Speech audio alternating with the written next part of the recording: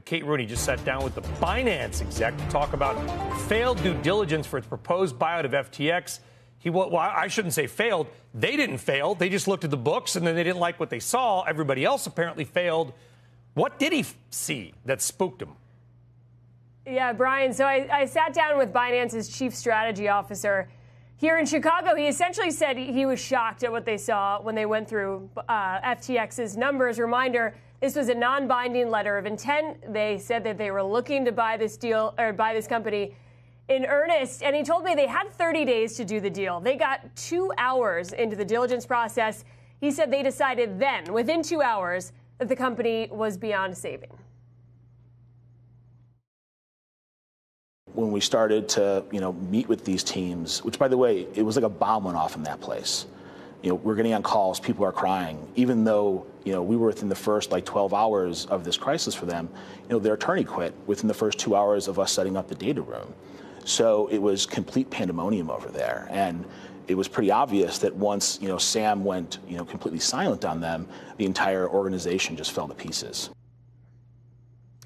And Brian, Binance was a competitor, but it was also an early investor in FTX. Patrick Hillman, the chief strategy officer, telling me he thought venture capital investors and lawmakers were really drawn in by Sam Bankman-Fried's persona and his appearance of credibility. He did have some harsh comparisons. He compared it to two pretty high-profile financial frauds. I think looking back on this now, one of two things are true. Either Sam was completely delusional, which I think was a lot of people think kind of Elizabeth Holmes, it was her mindset, or was so manipulative that he was able to, purposely create this cult of personality around him and do whatever he deemed like a Bernie Madoff. There's no middle ground. It's one of the two. Which one of those two? I don't know. And I think that is really going to, decide whether, these investors were manipulated or negligent. I think it's probably more likely they're being manipulated.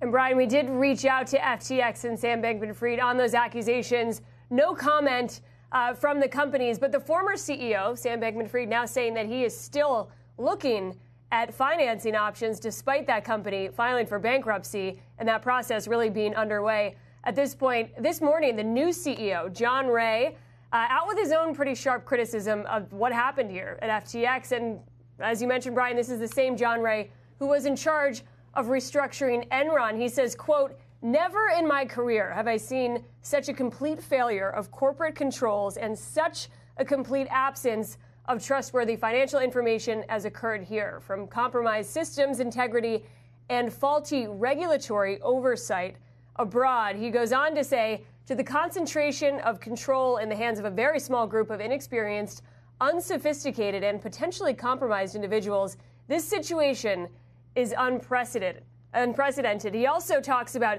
some of the corporate funds for FTX that were used, he says, to purchase homes and other personal items for FTX employees in the Bahamas. One of the most pervasive failures, as John Ray put it, was the lack of lasting records of decision-making. Bankman-Fried set things on auto-delete and then encouraged employees to do the same. And their corporate audits were done by a firm headquartered in the metaverse, as he put it. John Ray also makes it clear that Sam Bankman-Fried doesn't speak on behalf of the company anymore. He is technically the former CEO, and he does continue to make what Ray calls erratic and misleading public statements. He pointed to his comments to a Vox reporter that were published yesterday. Among those, Sam Bankman-Fried said, essentially, F the regulators, they make everything worse. And John Ray really trying to make it clear here that Sam Bankman-Fried is not a spokesperson for FTX right now.